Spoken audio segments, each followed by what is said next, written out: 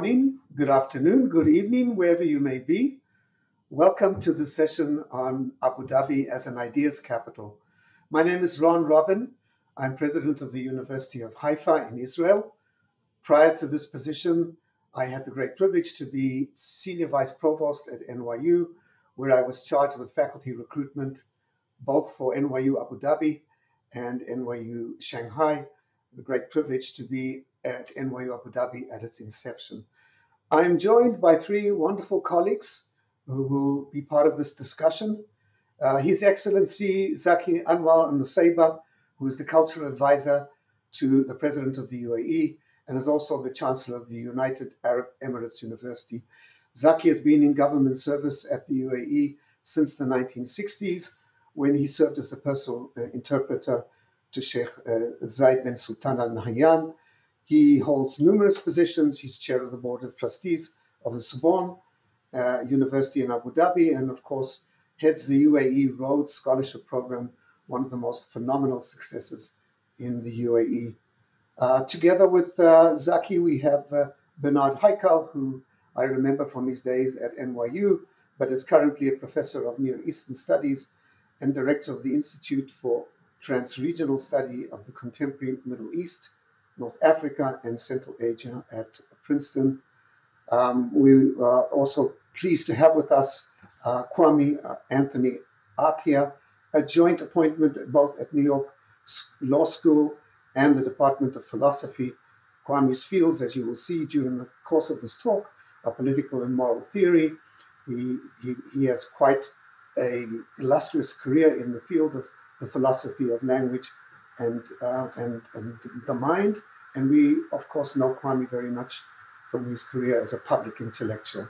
Very happy to see you all here with me on this idea of ideas capital in Abu Dhabi. So the UAE will be celebrating its 50th anniversary this year, and NYU Abu Dhabi has been part of its history for well over 10 years. And this seminar here, this webinar, will explore the historical connectivity of the UAE from its early days until the present, and the role of NYU Abu Dhabi as an engine, as a catalyst for this concept of the ideas capital, which we'll describe a little later. But before we bring up that term, may I introduce another term which is almost a prerequisite for discussing the ideas capital. It's a term in urban history known as instant cities, a term that was popularized by Gunther Barth, an American urban historian, who used it to describe San Francisco and Denver. These are cities that achieved the status of urban centers in a matter of decades rather than centuries.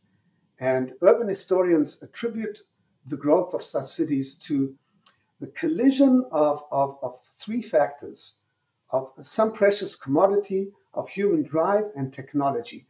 So in the case of San Francisco, the case of Denver, there would be gold, which was the immediate source of wealth, which enticed individuals, entrepreneurs who had an appetite for risk and change.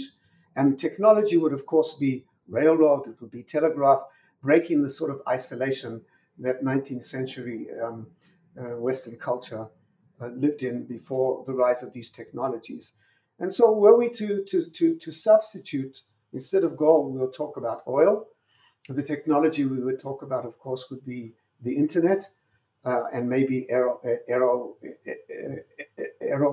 technology as well. And of course, the attraction to Abu Dhabi of people who are willing to risk for their fortune, their talent, for the opportunities that are available in a city like that. And an instant city seems almost a prerequisite for an ideas capital. And I wonder, Zaki, if I could ask you, having been witness to this from the very beginning, how did this happen? What were the major catalysts for the rise of Abu Dhabi in such a short period of time? Thank you very much, Ron. It's such a pleasure to be with you and with my other colleagues for this very important occasion. When I talk about Abu Dhabi city and its phenomenal rise over the last 50 years, basically, I would like first to put it within a historical context, because I believe that many people have the image, the misconception that somehow the Abu Dhabi rose in the middle of sands where nothing existed, and it became what it is today, the capital of the UAE, a country that has established itself as a leading center, financial, economic, knowledge center in the region, in the Middle East, with an open, tolerant society, a cosmopolitan community that lives together, works together. And in fact, we must remember that this region has always been a very important one in geostrategic terms. The Arabian Peninsula is at the crossroads of three continents surrounded by water. The Arabian Sea has served as a trading route to the world's wealth since 3000 BC, when ships traversed between southern Arabia and India, exchanging copper, teak wood, incense, and so on. And ships landed at Arabian ports. Growing numbers of Arabs moved to these market and trading towns, which formed into cities, becoming centers of local, regional, and long distance trade. And nearby oases prospered as centers of agriculture, stops for the trading routes crossing the peninsula. So the UAE has been through stages of rise and decline. In the 19th century, the UAE, or Abu Dhabi, under the leadership of the Al Nahyan family of the Bani Yas Federation, in fact, established a very powerful urban center in the region with a strong pearling fleet, fishing fleet, and had established a measure of prosperity and development, but then went through difficult periods in the 20th century, in the beginning of the 20th century, for a number of reasons, including, of course, the First World War, the Great Decline, the Great Depression, the Second World War, the issues that brought poverty and deprived the people of the UAE from the means of leading a decent standard of living. Sheikh Zayed came into into our history, if you like, at this juncture. He became ruler in 1966. Abu Dhabi has been in decline for a number of decades, and yet was able to find oil. And the first barrel was exported in 1962, but we remember that the oil barrel at the time was under 50 cents, and the income that came from it was not that exorbitant. And he had to face, when he became ruler in 1966, a number of challenges, some of them internal. We had to start building infrastructures from nothing, and without the manpower that can drive this development that he needed. But at the same time, external problems. The region was and still is a turbulent region, full of disturbances, conflicts, even rebellions in parts of the peninsula. And within this historic period, the British, who had kept special treaty relations with the Gulf for over 150 years, decided in 1968, in fact, that they would withdraw their umbrella of protection from this region. And so Zayed had also to face this problem of how do we secure our sovereignty? How do we defend our independence? How do we make sure that we can survive the challenges of the 70s that lay ahead of us? And in effect, his vision from the very outset was very clear, and so clear that I remember at an interview in 1968, he set it out before us, and in an interview that I was carrying with him, where he told us that we must, first of all, build a federation. That is, we must bring these 7 emirates that are close to each other historically, tribally. We must bring them together to set up a viable political structure. And then we must work with this viable political structure to establish partnerships and relationships of friendship with countries around us in the region, with the wider Arab world, and with the world, because we need our partners are also the oil consuming nations in the West, and we need to establish partnerships with them based not only on economic and security issues, but also on the level of values. And this is why we need to open our country to the cultures of the world, to open bridges to the rest of the world, so that we can build our own country. And then he said, and we must use this wealth, the wealth that we have today, in order to bring prosperity and well-being to our country, but not only to our country, because we must also extend a hand of help to all those around us. He always said that in order to survive in this world, you cannot be safe if you live in prosperity while all around you countries are in poverty, peoples are in poverty. So we must extend our hand to those around us and give them what we can in order to bring also prosperity and well-being generally around us. And then the third, if you like, pillar of that vision was to say, in opening up to the cultures of the world, in bringing modernization to our society, we must at the same time make sure that we preserve our traditions, our heritage, our cultural values, and those can become the reciprocal in which we can work with the other cultures around us. So these were the beginnings. And if you will like, the development of Abu Dhabi and then the establishment of the federation and then the working together in order to make this federation succeed, where everybody at the time, including journalists and diplomats that I had to see or translate for when they met with Sheikh Zayed, they were all forecasting doom for this region because of the security situation in the area. In effect, became what it is today. It was an ideas, run vision, and it was a vision that was based on the also basic principle that investing in the future means investing in our young people, investing in stability, durability, sustainability for our country means that while welcoming people from all around us, because we are a small nation and we need people to come and work and help us in building our country, in making ourselves prosper on a world stage, we must also work together so that we preach the values of tolerance and openness and bringing cultures together rather than be involved in the ideological conflicts that are around us.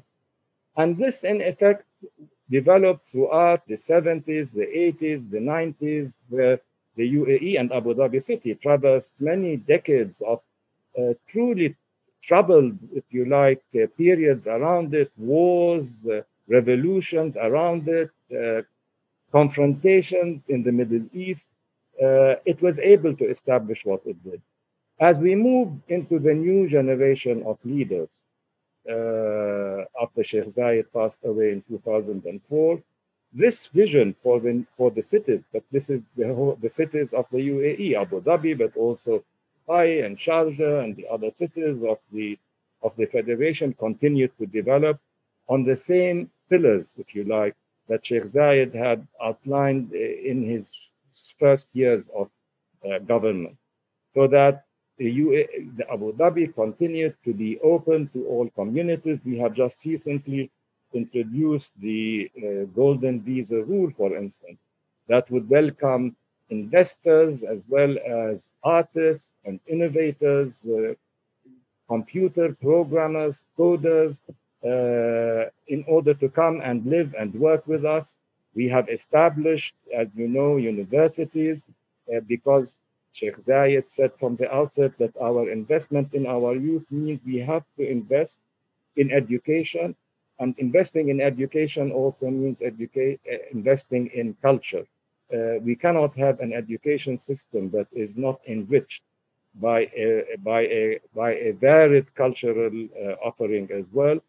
And we have developed this throughout the decades as well after Sheikh Zayed passed away, with the new leadership working so that Abu Dhabi city will continue to be a global city, able to compete internationally, able to be a center for ideas. Again, because we are a small nation, we need to be open. We need to have, as we did for thousands of years, as our cities have been for thousands of years, centers where people came and lived and worked and produced wealth, if you like. We have to continue to do the same. And I hope that although we see around us in the Middle East declining, if you like, societies, crumbling government systems, unfortunately, we see the rise of sectarianism, of religious extremism, of terrorism.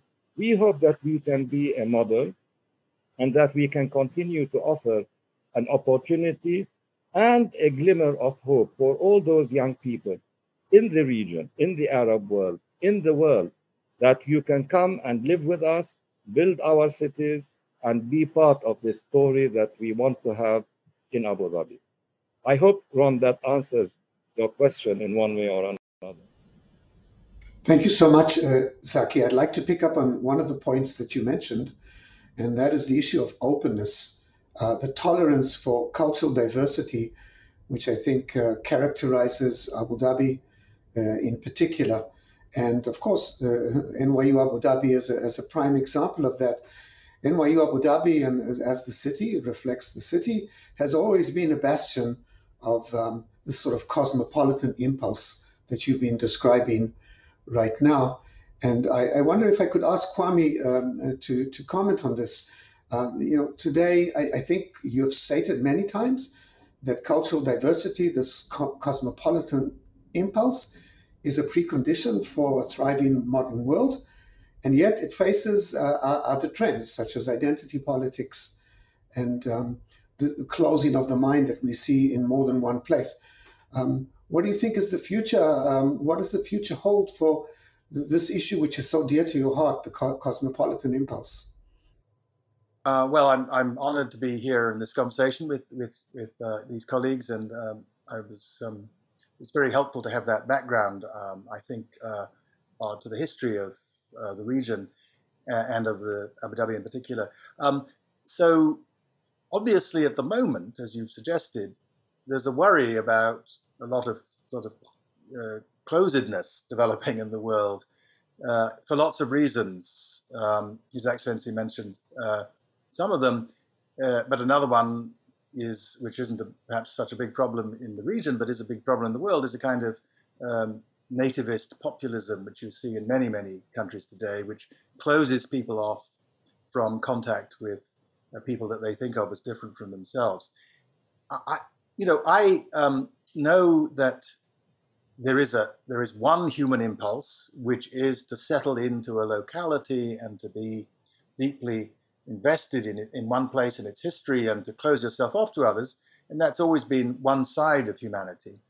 But the progressive side of humanity, the side of humanity that has brought us great civilizations, and the rewards of those, not just for the people in them, but for the people that they interact with, is the other side, which is that history of openness and creativity that comes from a willingness to engage with people who are not like yourself and accept that they will remain unlike you.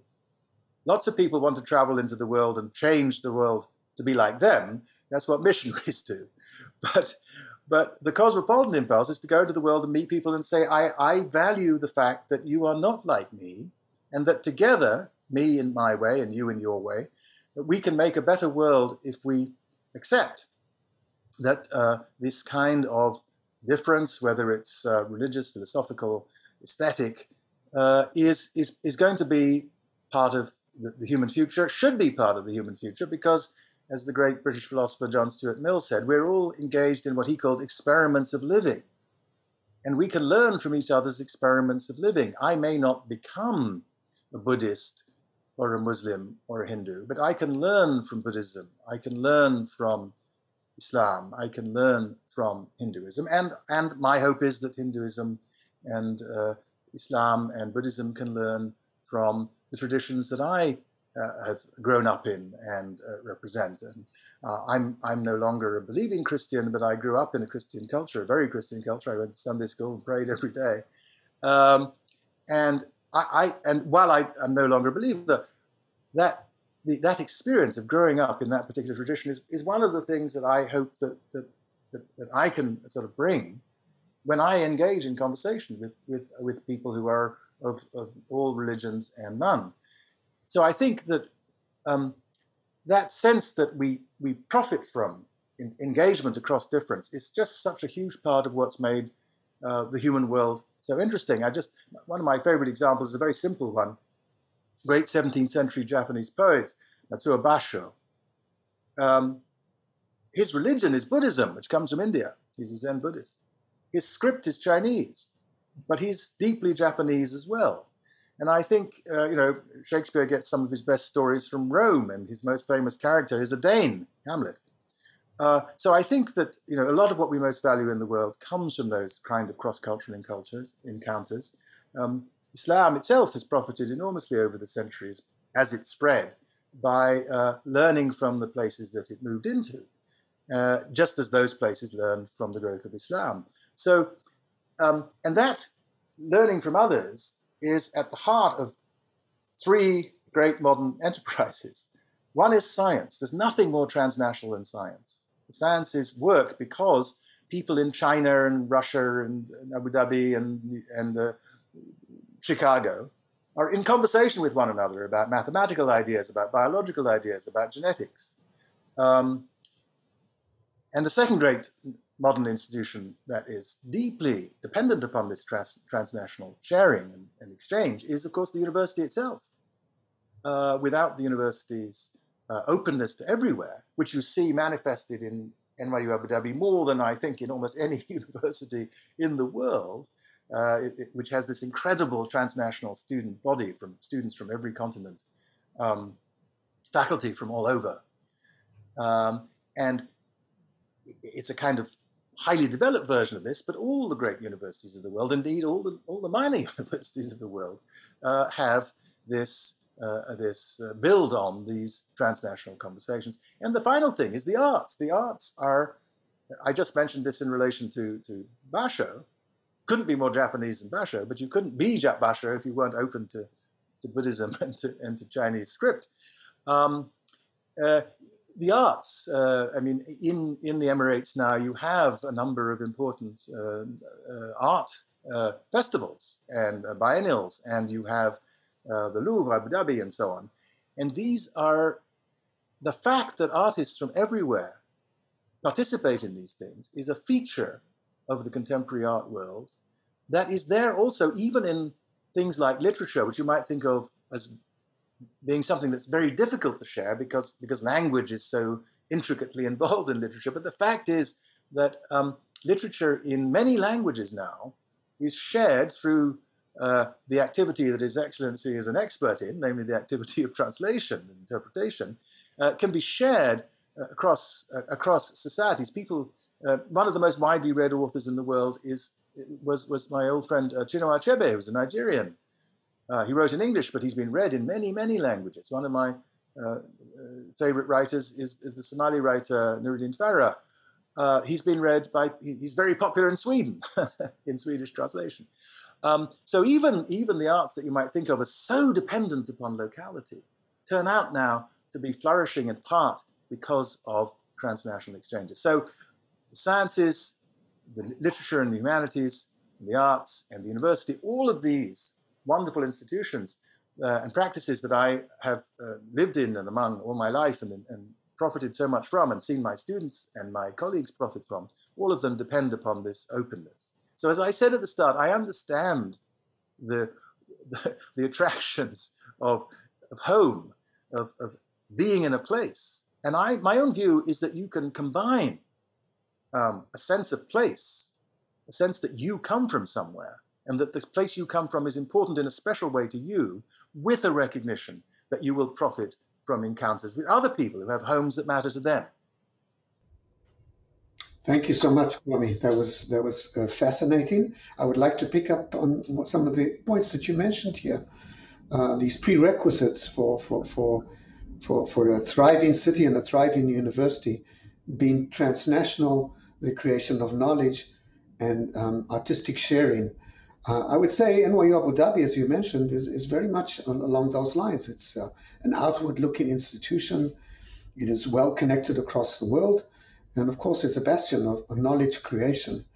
But it seems to be going against the trend that we see in other parts of MENA, of the Middle East and North Africa. In other parts of our region, the trend seems to be in decline. The role of universities, as the universities seem to have been marginalized in many ways, and cities as well fall into states of chaos, as we've seen quite recently, even in your hometown, Bernie, in Beirut.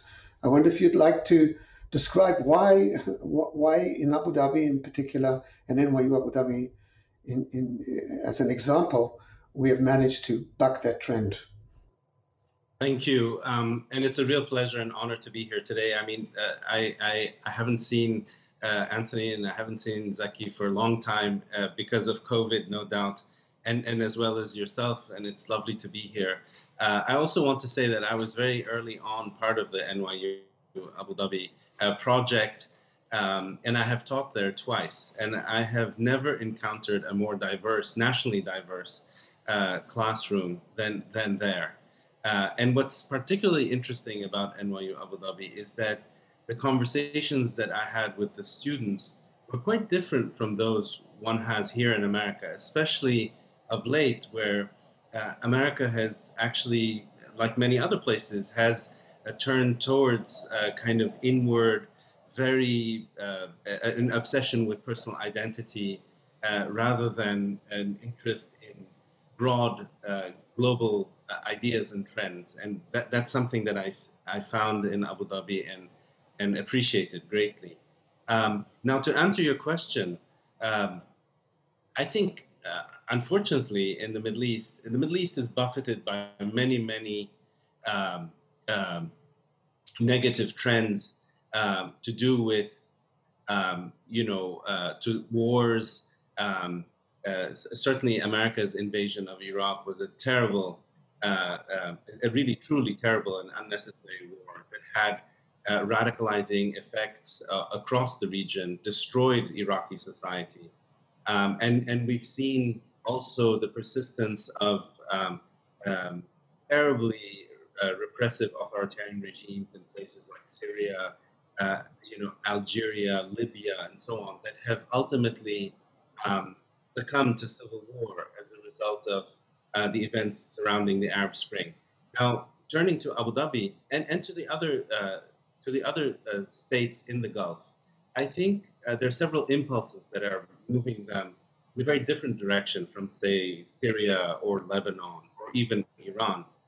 And that is that, on the one hand, they see that oil is a commodity that's likely to end fairly soon in terms of value. Um, a, because it's going to run out. Two, because the world is moving away from fossil fuels because of concerns around climate change. And there's a decision that's very clearly made that you have to, a country like Abu Dhabi, a country like the UAE, has to um, move away from oil and build some other form of wealth and value generation. And that can only be through the development of human capital. And so I think that's a deliberate decision that was made by the leadership there, that you have to build human capital and that universities are key, are instrumental to the development of human capital. And the second realization is that if you are a small place like the UAE and you want to thrive, you need to build what are called gateway cities. These are cities that essentially, provide for a modicum of order, stability, the rule of law, where the light switches work, where water comes out of the tap, and that act as a hub for a broader, wider hinterland in which the taps don't work and in which electricity doesn't come on when you turn on the switch. Um, and that the value that you can provide to the region as a whole is precisely because you are this place that is both a generator of wealth and provides stability. This is what Beirut once was, and no longer is, unfortunately. It is what Tel Aviv is today, and it is what Dubai and Abu Dhabi are today as well. And you look to the Saudis, and you will see that in Saudi Arabia they're trying to do the same thing. Saudi Arabia has seen this in Abu Dhabi and in the UAE, and they very much want to build the same kind of gateway city. They want to provide the same types of a kind of an open culture, one in which religious reactionaries are there, but very much told that they cannot interfere in the public life of people. And so it's interesting that you see the UAE model being reproduced, at least in countries like Saudi Arabia. And that's, I think, a very good thing. It's a very good thing. And I hope what will happen is that once a country like the UAE, that model becomes an obvious one to follow, that other countries will also want to follow. Egypt, potentially Iraq, hopefully Syria one day, and Lebanon should also return to what it once was.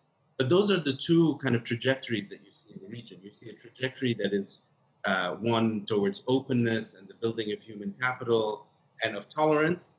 So this would be the UAE.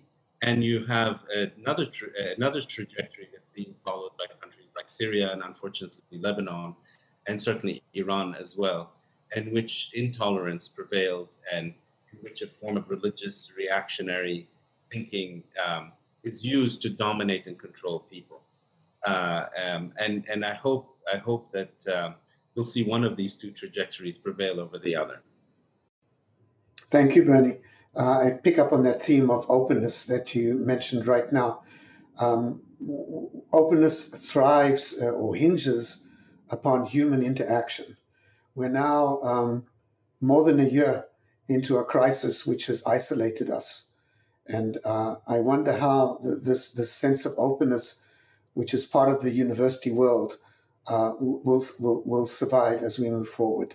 It is we are, after all, social creatures. We need contact, and that contact has been cut off.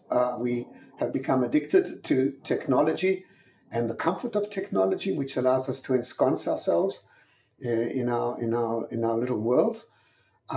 What would be the future of a place like any of our universities which has gone through this type of isolation in the future?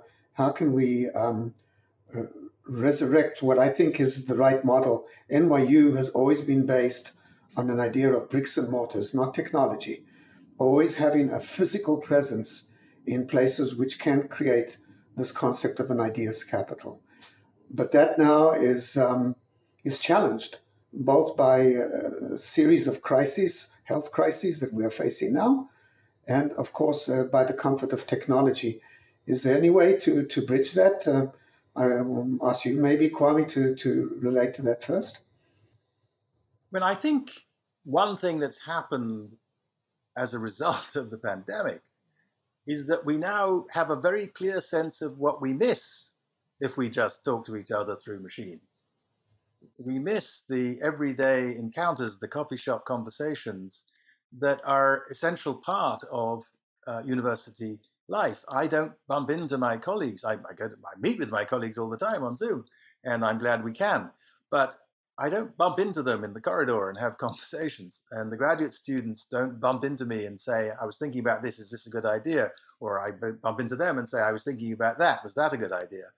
And that sense of the university as a physical place is something that's far from being undermined by this experience, has been, I think, underlined by it. I think we have a stronger sense of the importance of that. Now, I'm very glad we had this technology. And last term, I was teaching students, and I had students in Bangladesh and Shanghai and Abu Dhabi and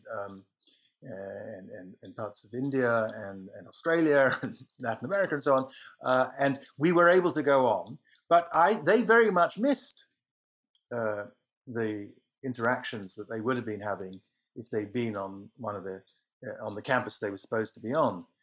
And if I may say, I mean, this blockage by the pandemic, which was of course necessary, we needed to close down in order to save human lives, and I don't object to that. But that closure produces results that are analogous to other forms of closure that are not necessary. I mean, it's getting under the last administration in the United States, it got harder to get visas for students and colleagues to visit us. Chinese government isn't always very helpful in getting us in making sure that Shanghai is a center that everybody that needs to come to can come to. And so I think we need to remind governments of what the government of the Emirates seems so clearly to have a grip on, which is that this is bad for you. It is bad for your society to close itself off in those ways, and the openness you have to pay the costs of openness, which include annoying people and people who say things you don't want them to say, and even some people who are not very open themselves being allowed to speak, like the religious reactionaries in Jeddah. But I think in the end, you know, I believe deeply that the culture of openness is the one that will serve humanity best. And so my own feeling about the pandemic is, as I say, that it's reminded us of the importance of those actual interactions. I have Nigerian brother-in-law and Nigerian nephews and now great nieces, two of whom were born during the pandemic. I was able to be present at their naming ceremonies through Zoom, and I was glad about that. But being in the room with a baby who's being named, who's a member of your family, is a very different thing from knowing about it because you can see it going on the screen. So I say, I was glad to be able to do that, but I would prefer to be able to do the other thing. And I think people have seen that. And so I hope that ordinary people will remind their rulers, when their rulers forget it, that this kind of access to one another is really, really important, of course, for the life of the university, but for the life of society more generally. Thank you, Kwame. So, Bernie, I wonder how much the issue of isolation, both through technology and, of course, the pandemic, has been a catalyst for the type of churn that we've seen, and how does one counteract that? You know, if you look at the Arab Spring events that started in 2010, I think they were a result of several factors. One of them was the arrival of the internet in the late 1990s, and that basically allowed ordinary Arabs across the Arab world to see what it was like to live as a Chinese person, as an American, as a Japanese, as an Indian, and they could all see that things were getting better for other people around the world, and yet they were not for them, for the Arabs themselves. And it was also a technology, and it was a catalyst for bringing people together, making them think and mobilize in ways that otherwise they could not. Largely because governments controlled the sources of information in the past, and that was broken and severed with these technologies. I think that they're very important, and they will remain important. What they haven't been able to do, though, is especially during the pandemic, is to get people organized politically around specific sets of issues. In fact, in some ways, if you look at Lebanon, for instance, in October of 2019, when you had finally a breakdown and a revolt against the corruption of the political elite there, what happened was this technology allowed a lot of Lebanese to mobilize and to come down into the streets.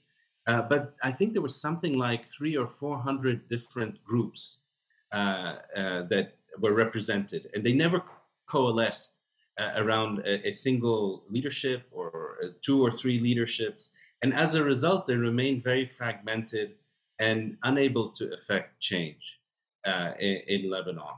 And so, this technology, I mean, just like what Anthony just said, it has some very good sides to it, and we welcome it, but it also has limitations. and it can never really quite replace the physical presence of people, the exchange of ideas, certainly at universities, and and it atomizes in many ways as well, in ways that create these little bubbles where people just kind of live in echo chambers and don't really quite communicate with each other. So my own feeling, I'm not an expert on this, but my own feelings about it is one of ambivalence. That there are good things, but there are also terrible things as well, and limitations.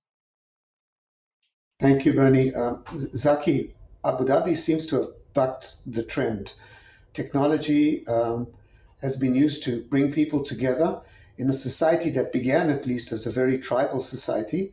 How did this happen? Why has Abu Dhabi been able to harness technology for unity rather than division?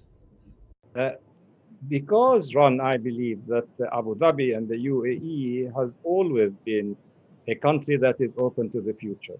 I mean, it started from very tough beginnings, but it was in an area that was full of challenges, existential challenges.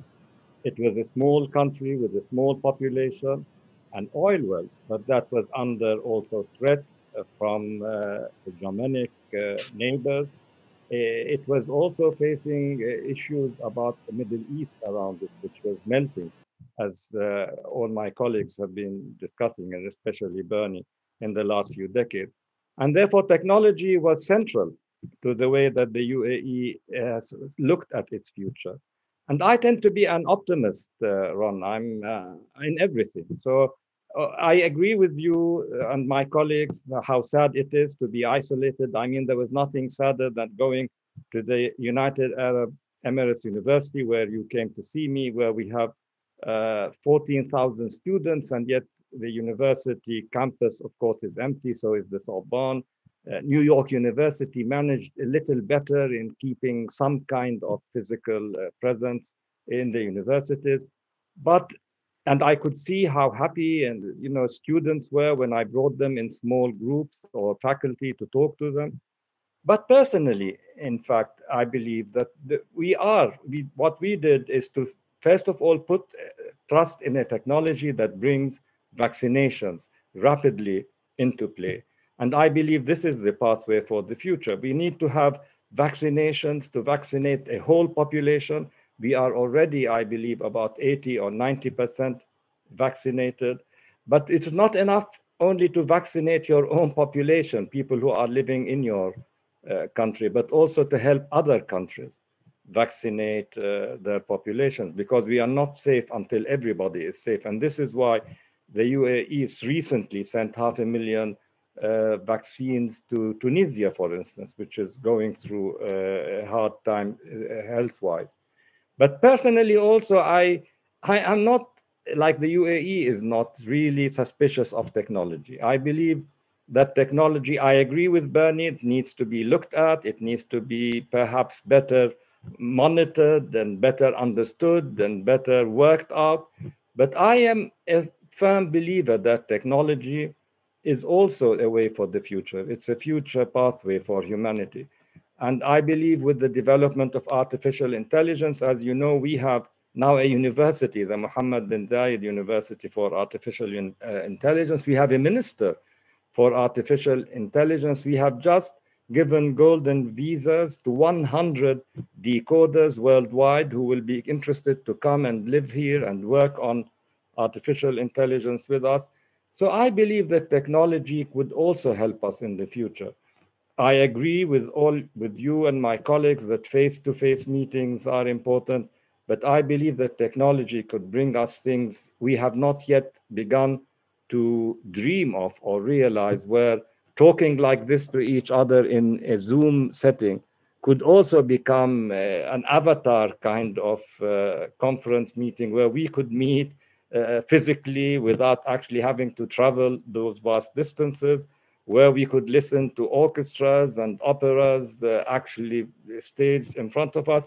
I believe technology has great future in it, and I hope that humanity would be wise enough to know how to use it.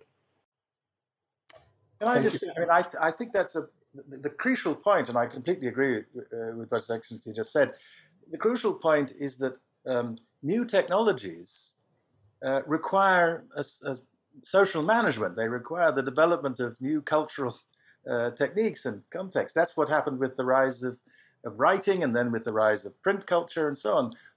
We had to figure them out. And in the case of print culture, it took a very long time to figure out how to manage the production, the sharing, the spread of these things. But you know, when Gutenberg printed the first Bible, he didn't realize that he was doing something would mean that in the end, the Christians of Europe could each have a copy of the Bible for themselves, each human being, each individual. That was just, that would have been a pipe dream before these technologies were developed. So, and I know myself that I would not have had a career as an academic if there hadn't been computers. The only way I can compose is on a machine. I was lucky enough that I'm old enough that there were no personal computers when I was a graduate student, but young enough that I was given a computer account on a mainframe, and that was how I wrote my dissertation. And I couldn't have typed it, and I couldn't have read my handwriting. So I'm very much aware of the power of these technologies, but you know, they always have upsides and downsides, and we have to develop the social technologies to manage the downsides and to take advantage of the upsides. And that's what the challenge is of AI. That's what the challenge of artificial intelligence is. Of course, artificial intelligence is going to displace lots of jobs, for example. So we have to figure out how to share the wealth created by artificial intelligence, not necessarily by, for example, by giving everybody a job. We have to figure out how to share the wealth produced by these technologies and to share the positive things while managing the downside. And that's a big intellectual challenge. And it's why you need imaginative people gathered together to think about it. That's being an ideas capital means you've got people bumping up against each other who are seeing aspects of this problem, and each of them may have an idea about how to help it, and then we can criticize each other's ideas and develop each other's ideas and build on them. So I'm optimistic too about the positive side. I just think with Bernie that it's really important that we pay attention to the negative sides and that we manage them intelligently, which I believe we can. So the best place to manage these concepts intelligently, to understand how to balance technology, is of course at the university. There's no doubt that the sort of creativity that we have at places like NYUAD, UAU, and of course New York University in all its splendor, not to mention Princeton, which is well represented in this conversation. I think that's our role. I'm a historian by trade. I barely predict the past, and I hesitate to predict the future. But I do think universities in general, and the universities in the Emirates in particular, are the places where technology, entrepreneurship, but also tolerance for diversity will manage to strike a balance. And it's on this optimistic note that I'd like to thank our participants, Bernie Heikel, Kwame Anthony Apia, and of course, Zaki Noseba. I'm Ron Robin. Thank you so much for listening to us today. Thank you very much. Thank you. Thank you. Thank you very much.